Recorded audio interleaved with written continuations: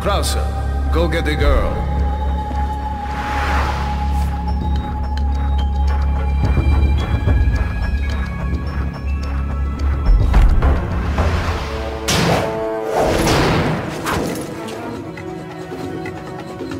Been a long time, comrade. You catch on quick, as expected.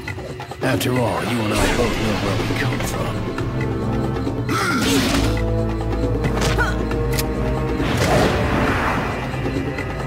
What do you want?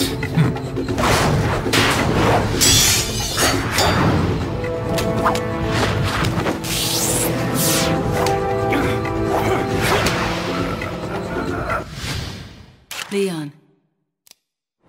Long time no see.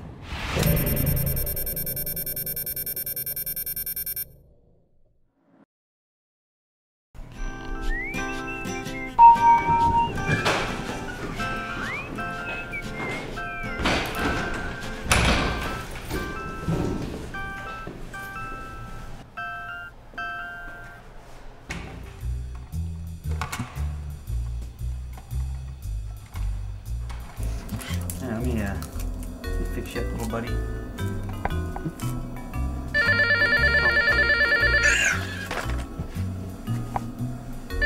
Who's calling me at this time of day? This is Chris. I'm trying to find the blue key card in Resident Evil 4. You know, I think we had like a pay line in the 80s, but I could try and find you the number. No. The door there's a shape of a phoenix crest on it, and they've only got a Mexican candy. Seriously though, how did you get this number? Did they put our phone numbers in the magazine again? Oh.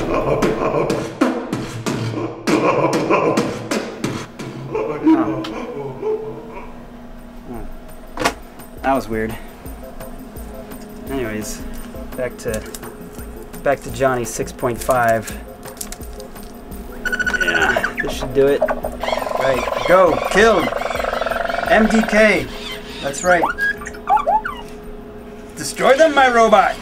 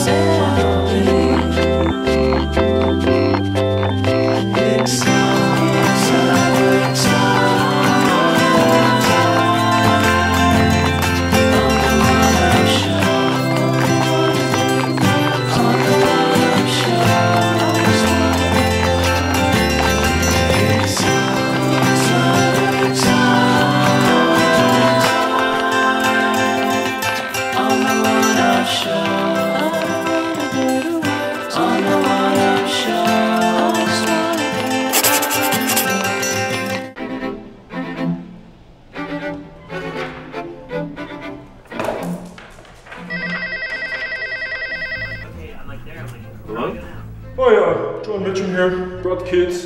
Fans, big fan, real big fans. So just wanted to get in, take a little tour of the office. Maybe I see some posters here in the lobby. We take maybe get an autograph, free games if you got them. Let them taste some pennies. You have any pennies that we can eat? Yeah. How did you find us? You know, they're real big fans. So you know, we just looked it up, put it in the old internet, and up came your number. So I just figured we'd stop on by. Yeah, we're gonna after this. It's gonna be a good day. We're gonna take them down to the pier. Oh really? Yeah. Well, let me see if I can find someone that can show you. You know, we can do something else too. They got their bag lunches with them, so if I can leave them here, and really? just play some games for a while. They really they're real big fans of yeah, some of the guys on the show, so you know, I figure I'll just leave them over there. Yeah, I don't know if that's really gonna work for us. But let me see if I can have someone show you around real quick, huh? Yeah, come on over and at least give us an autograph. And I'll tell you what. I work in auto body. Oh, really? You know, you've got a dent in your car. Whatever it is you need. You know, maybe we can do a little you know, the old bartering system. Oh, okay. Well, let me see if I can find someone for you. I'll be right there. Sounds good. Sounds really good. Thanks. Oh God.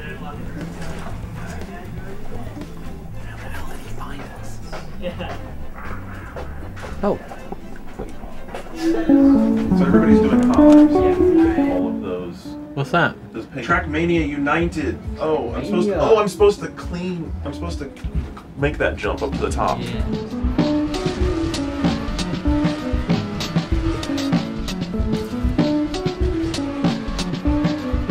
So this is the thing that they made that swarming car demo. There was a video kicking around a few months ago. Remember where there was like 1,000 cars and it looked like 1K project or something like that.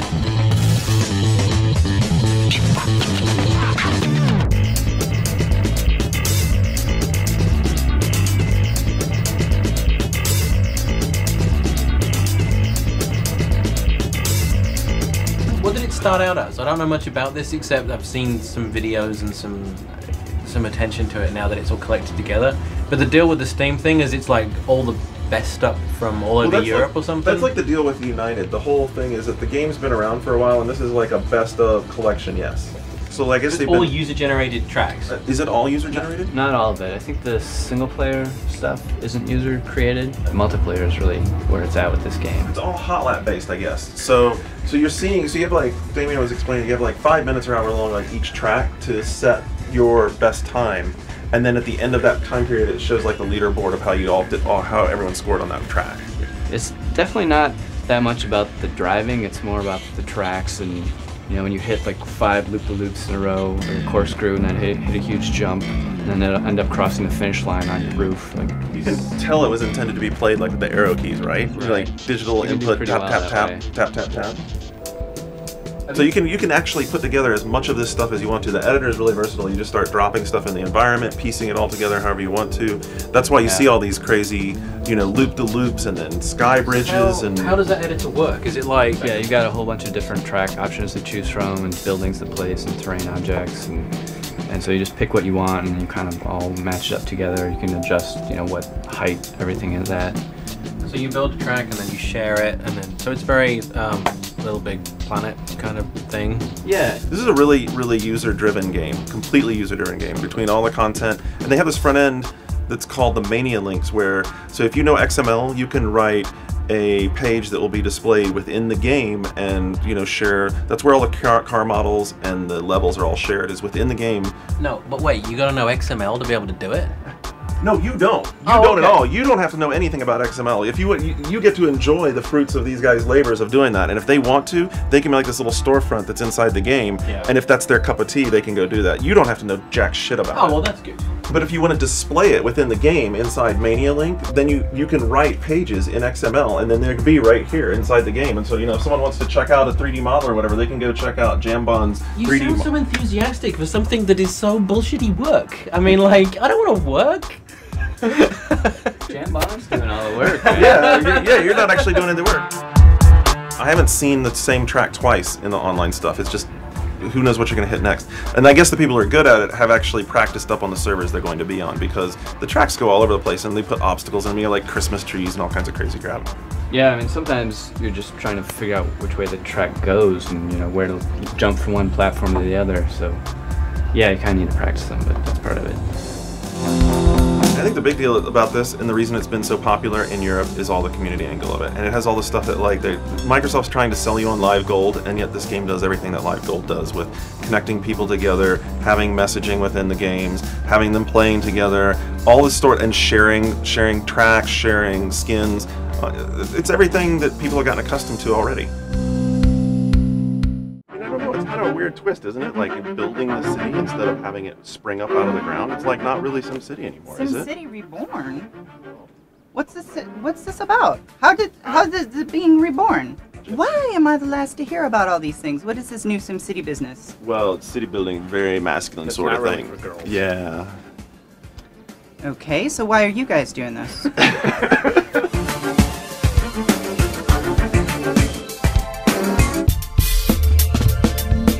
The whole idea behind this is like creating a society, and there's how many different societies they say they're going to like come up with. Right. There's 6 social energies in the game, Social energy. which they act as sort of currencies unto themselves. So there's the buildings that you put down and kind of the decisions that you make will influence how you earn point in those social energies, and your society changes to reflect that. Right, so if you start putting down buildings that are devoted to obedience, say, like a gulag or whatever. It's 1984. You might have like a vanilla city where it's just a regular old standard metropolis, like the old SimCities. But once you start planting down buildings that have that are specific to these certain kinds of characteristics, like obedience, you put down a gulag.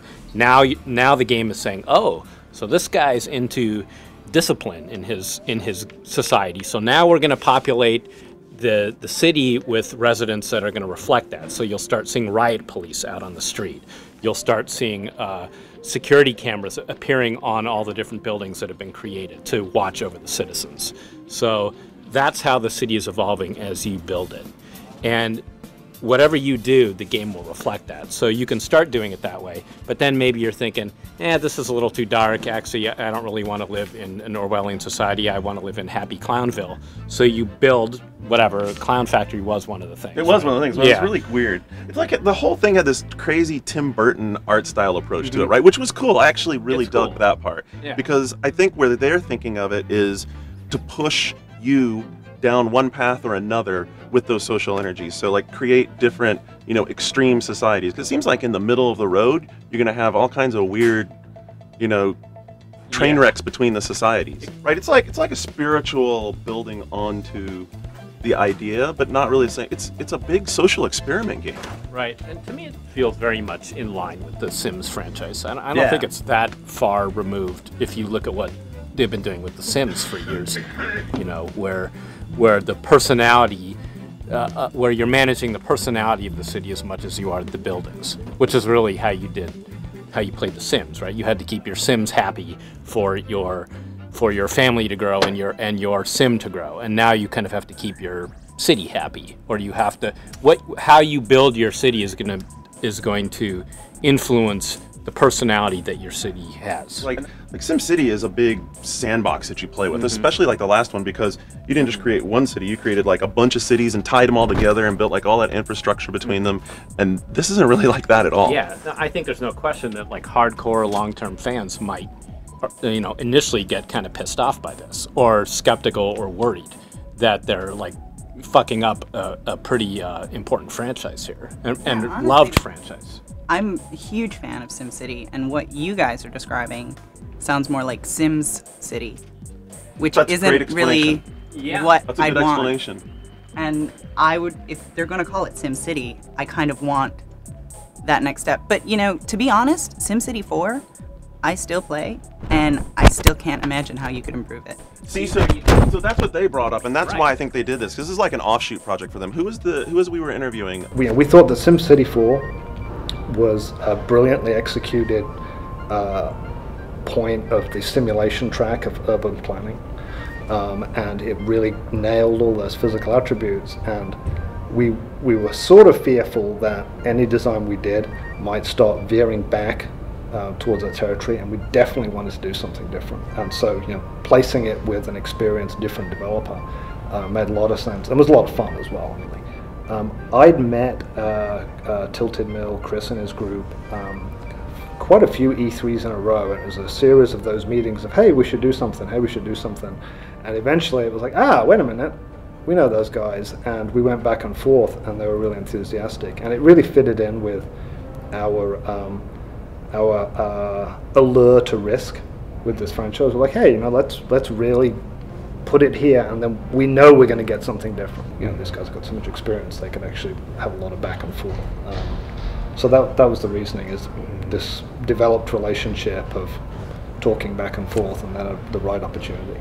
And that's what this is about. It takes all the good part out of The Sims and kind of like lets you, I mean, like, what do people do with The Sims? Like, how many stories you hear about people taking families and sticking them inside rooms and closing them off and doing like weird experiments on them? So this takes that idea from a micro size and expands it out to, you know, way more than macro. I mean, it takes it out to like city scale. I think that's what they're really hoping for here, is to capture that kind of goofy, weird Sims dynamic in the SimCity game. Like, it's more of like a God game too, because you're in control. You're less the city planner, just like SimCity. I always got that feeling like I'm just tweaking stuff, but everything's happening, and I'm just kind of adjusting stuff here and there to make sure. You're just trying to get that balance. You're trying to get that circle of life just so to maximize everything. Exactly. Right, and they seem to be going less for circle of life here. Yeah. Than like your own weird, you know, you're your own weird dictator or, you know, benevolent clown in charge or whatever of Clownville. Could I build a society built around destroying clowns? The Orwellian society. society. The clowns get rounded up and hauled off to jail.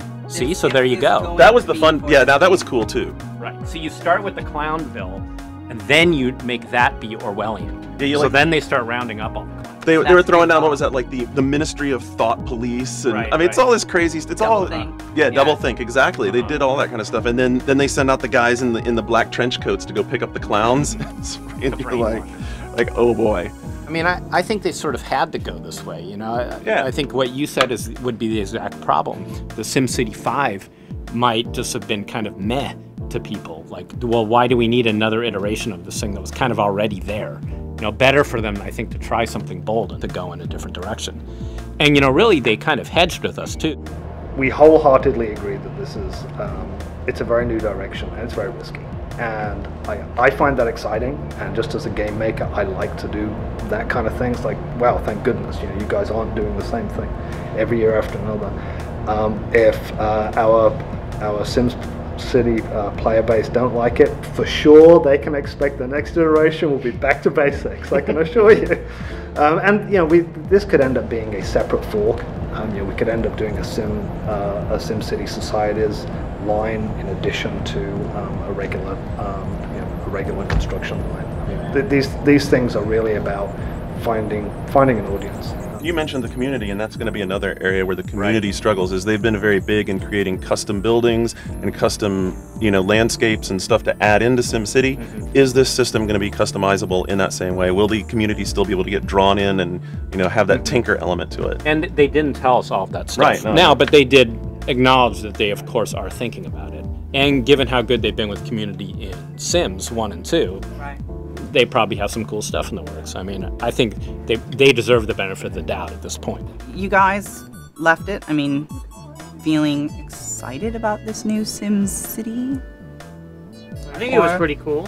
Yeah? No more of those damn water pipes. No water pipes was huge for me, because that killed my spirit way back in SimCity 2. Not just for the Sim series, but life in general, having to do those water pipes. I've never recovered. Yeah, all those pipes flowing nowhere, not knowing where the missing link was. I don't know. I mean, this is going to be weird for me because I like SimCity as a game that every so often I just turn on for a day or two and tinker around with. And then, you know, I'm happy that they call me up. I'm good with my SimCity 4 fix and I go back on my merry way. This is not going to be like that at all. This will be much more like the kind of games like the Impression guys built for, which is you'll get into it and you'll get involved in it. Or maybe like a SimCity or Civ, what was that, Civ Rome? That it's like sort of got like that same sort of vibe from this thing, except with, you know, modern setting and then the really driven artistic and social engineering angle. Probably the longevity of this game is going to be determined on whether they really can do the sandbox thing, right? Right. Because isn't that what keeps us coming back ultimately to the Sims games? That's probably why people still have SimCity 2 or even the original, is because of the endless tinkering with your city. If it turns out that this is just kind of a little playground to create Zombieville or whatever, and that wears out, the novelty wears out, it won't last.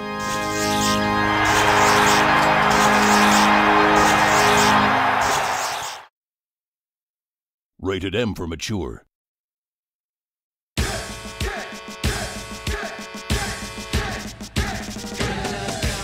Hey, boss, I got what you ordered.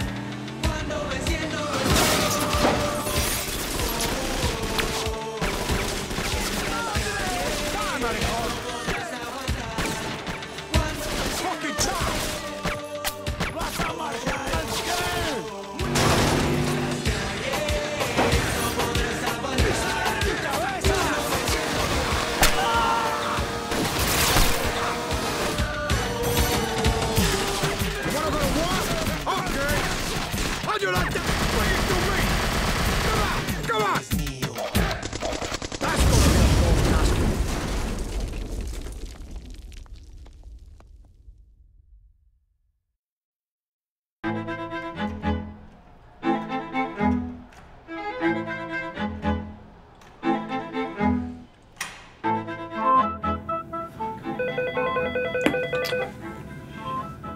Who's on the 8th floor lobby?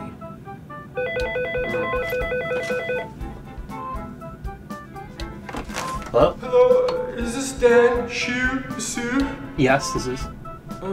I'm in the lobby. I've been emailing you, and you haven't been responding to my emails that I emailed you. Who is this? My name is Rob, and my probation officer says I should get back into the workforce, and I want to be an intern. Can I at least use your bathroom? Okay. I've got IBS. I want to see who that is.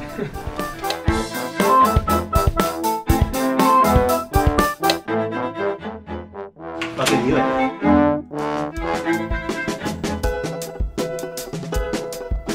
Yeah, so it happens all the time. Just people just stop by kind of randomly, you know? It's just weird. Like how much they want the job. I mean, I appreciate the ambition. Okay, so I'm here to talk to you about World in Conflict.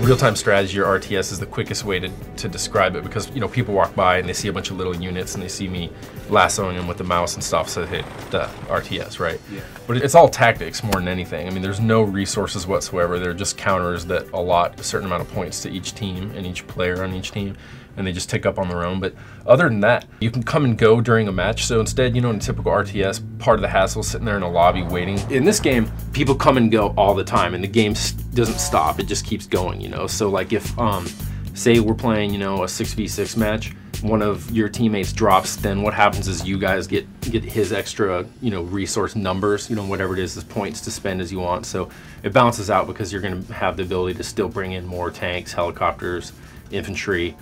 It kind of sounds like Tom Clancy's End War, which is a console-only RTS, but they're trying for the same kind of thing. It's like, it's not about resource management or collecting resources. It's just, okay, you're allotted so many points, and you could dedicate, if you want to get the more powerful units or get a bunch of smaller units. Right. Remember that? That sounds like really similar to it. But it's funny that, you know, this one started on PC, and then the whole emphasis there is that it's console-centric and that you don't need to be doing a million hotkeys at once, you know, because there's only so many units. And it actually works that way on 360, and I'm sure that's where they had that moment where they're like, oh, it's a no-brainer, we'll move this to console because, you know, you don't have peons, you know, chopping trees down over here and going into caves that you have to manage, and then, you know, all these other units. So, like, when you play, you're either in charge of an airborne division, you know, or an air force rather, and you have attack helicopters and stuff like that, transport choppers. You have armor, which is, you know, tanks and heavy fighting vehicles. Support, which would be, you know, anti-aircraft vehicles, artillery, stuff like that, other forms of transport, and then infantry, which there's a range of that, everything from snipers to, you know, guys with Stinger missiles to take down the aircraft, guys with Javelin rockets to take out tanks. And it's totally like anti-Geneva game. I mean, like, that's the foundation too. It's like basically 1989 and the Red Dawn scenario. Remember the old movie? Yeah. Like Russia just comes in and decides that they're going to trash both Europe, wasn't Union at the time, but Europe and America. And they're going to come in and take over American high schools. Yeah, pretty much. Yeah, because like the maps will have high schools. You know, they'll have like burger joints and you know, farmland and stuff, like all the worst, you know, like fears. You're like, you know, here you are on your farm, you got the chickens in the back, and it's like all of a sudden, like the Red Army is, you know, dropping down, you know, airdropping into your acreage.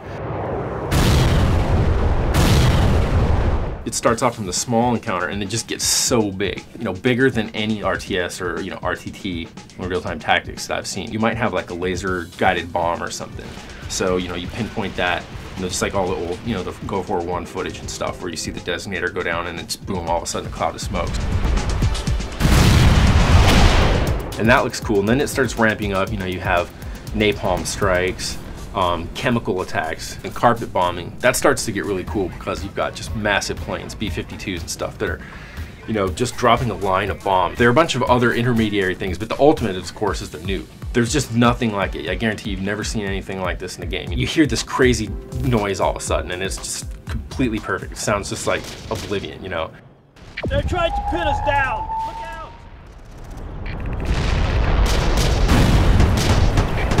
Unit lost.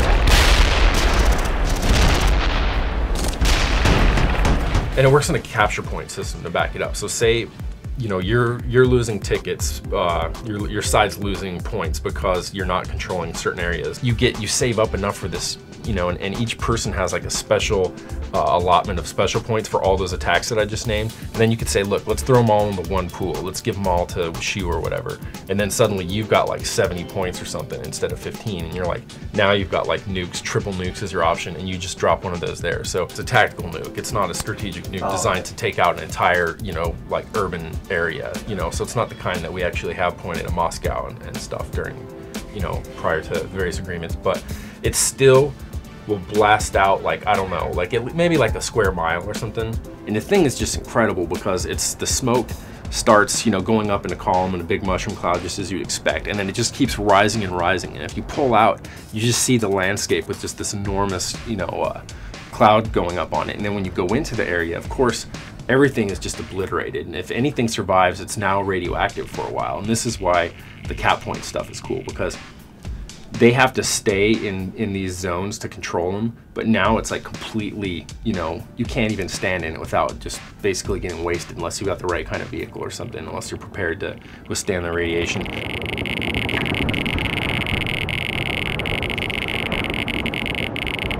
The playing fields look huge. Like, do you think it's going to work on a 360? Yeah, because I think you'd be surprised they're not as big as you think. The map will look enormous, but you know, you can choose where you're going to deploy stuff, and all in all, it's not that big because the units move quickly and stuff. 1 versus 1, which is also possible, would be more difficult because in that case, each player gets like an enormous allotment of points, and instead of just taking charge of one of the 4 aspects of your armed forces, you're doing everything.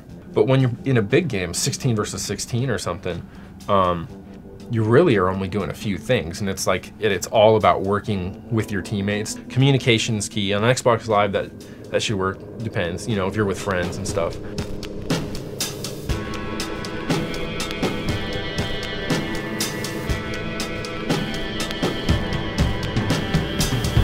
Unit lost.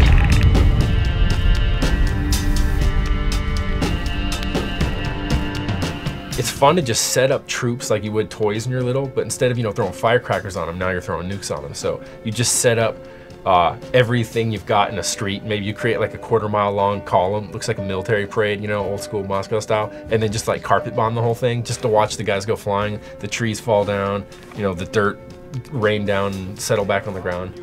So that stuff's fun too. I think when you first get it, you're gonna be so excited by the explosions. So the ultimate game for blowing shit up, you know. You're gonna be like, I don't even want to play it, I just want to blow this stuff up. Sheridan to New York. Empire out.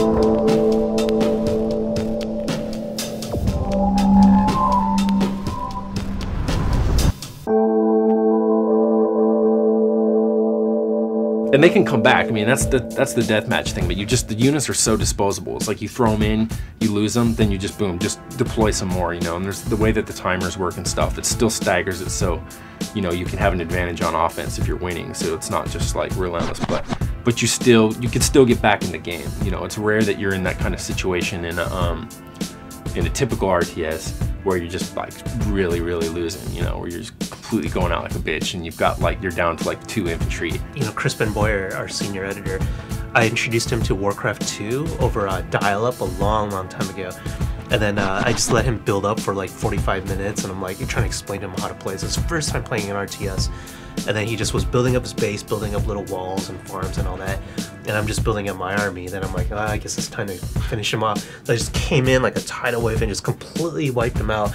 And this is back, you know, he was like chatting me, like just swearing up a storm, just pissed off. Like That's he just when spent everyone 45 minutes. would say, ally up, because, you know, they didn't want their stats to get busted, and they try to convince you to like, don't do this to me.